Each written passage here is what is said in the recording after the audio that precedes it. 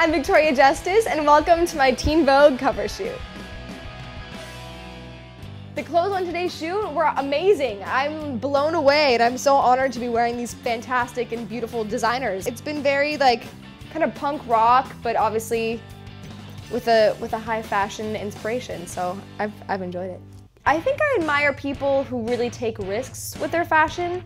I mean, I really admire Bianca Jagger. She's someone from the 70s. Just looking back at some of her outfits, my mom introduced me to her actually. She wasn't afraid to be a little bit more androgynous sometimes and not always be so sexy girly and take risks. I really respect that a lot, and that's something I want to do in the future.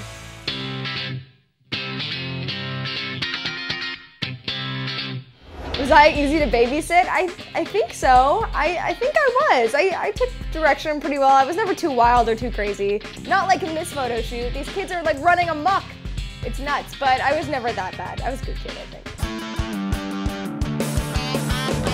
How do I prepare creatively for singing and acting? They're two totally different animals. So when I'm in singing mode, I'll sometimes have to go as far as not speaking if I know I'm going to be performing, because actually talking is one of the worst things that you can do for your voice. As far as acting, I think the most important thing is to be prepared with your lines. I always want to make sure I have my lines down 100%, and obviously just getting into the mood of the character. I actually did a scene in Fun Size where it was my first scene that I shot with Chelsea Handler, and I'm coming out of the graveyard with my little brother Albert in the movie, and to get into that kind of mood, I plugged in my earbuds and listened to this song by Sia called Breathe Me, and I started getting really emotional, and it was really funny though, because I remember it was the first thing I did with Chelsea, and after we did the first take, she was like, I thought I signed on to do a comedy, what is this?